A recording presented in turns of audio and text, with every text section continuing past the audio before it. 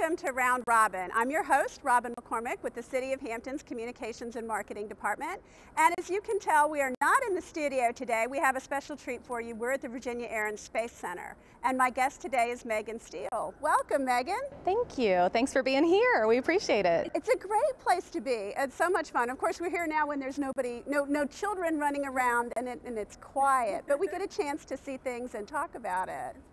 And this is one of the best places in Hampton to be, especially in the winter. And granted, it's also wonderful in the summer when it's hot. But you're indoors, the kids can run.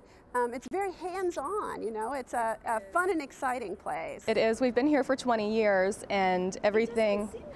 It doesn't, and I've been here not quite that long, but long enough, and it really, I mean, the way the place has really evolved in the last 20 years is amazing. And like you said, everything is interactive and hands-on, which is fun for the entire family, a little bit for everyone.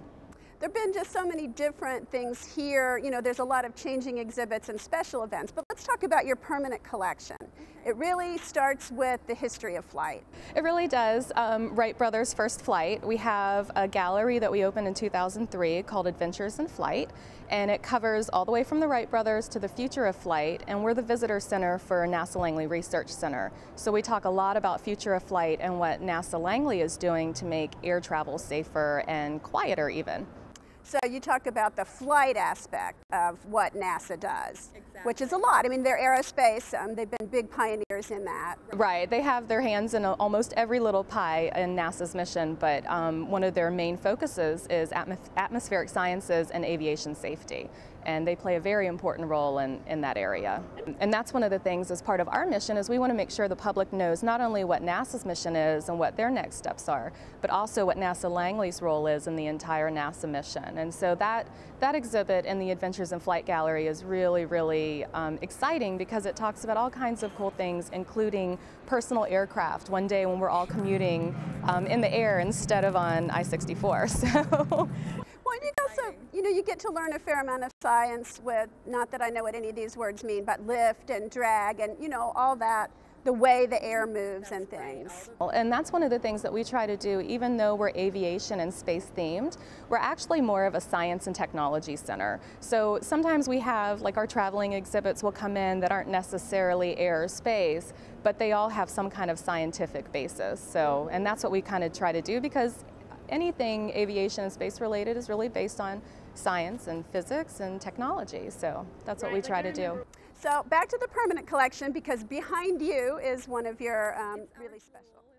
It's our jewel. It's one of my favorites, and it's so beautiful. I mean, it's so, you know, it's lit up during the day, but at night it's gorgeous too. And it's the Apollo 12 command module, and it was the second manned mission to the moon. So it actually orbited around the moon, and Dick Gordon, Pete Conrad, both have been here before, so it's kind of exciting to have a piece of history here. It really is. It's, you know, and it just is so, I don't know, real. I mean, you know, you see the coloration to it, and I guess the heat tiles have been sort of burned off. Right. It really kind of brings it to your, right into your face. Like, this is what the beginning of the space program was like. So, and to imagine that those men were in that capsule for those many days, it's very exciting to have it here, and we're very proud of it. There are a lot of capsules on display around the country, but this one you can really get up and close and personal with, and we're very proud of that.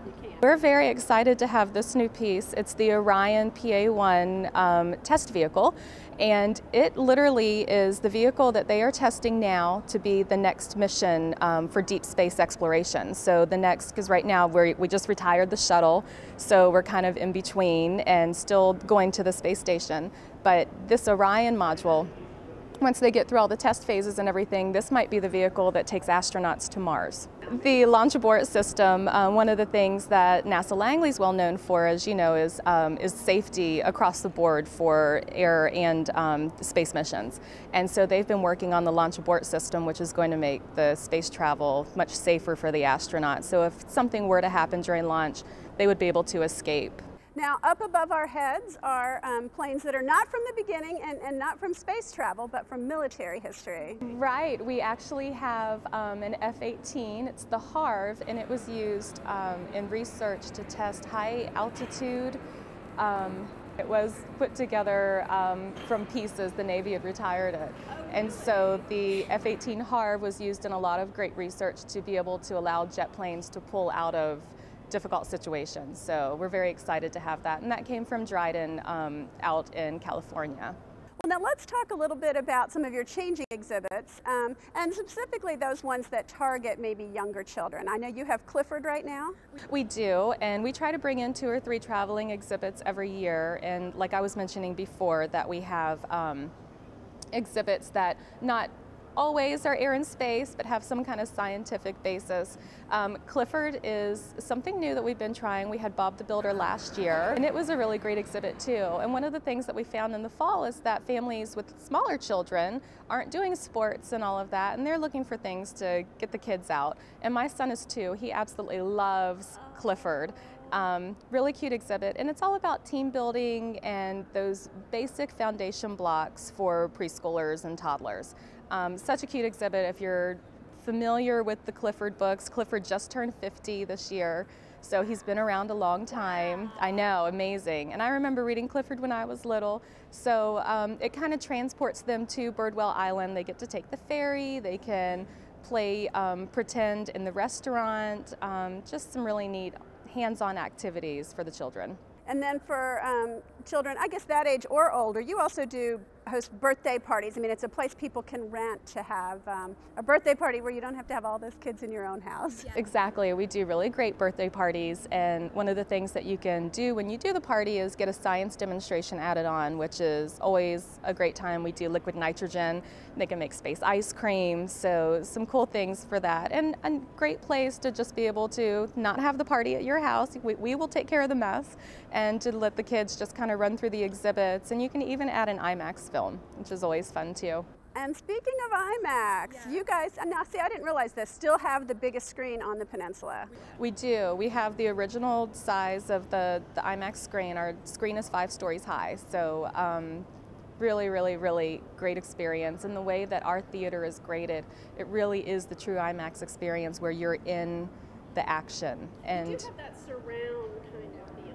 You do, and that's one of the things that IMAX was really well known for when they first started doing these theaters, is they would kind of, they curve the screen a little bit, so it allows anywhere you sit in the theater, you can experience the same thing the guy across the way is. So it really is, the quality, the clarity of the picture is amazing.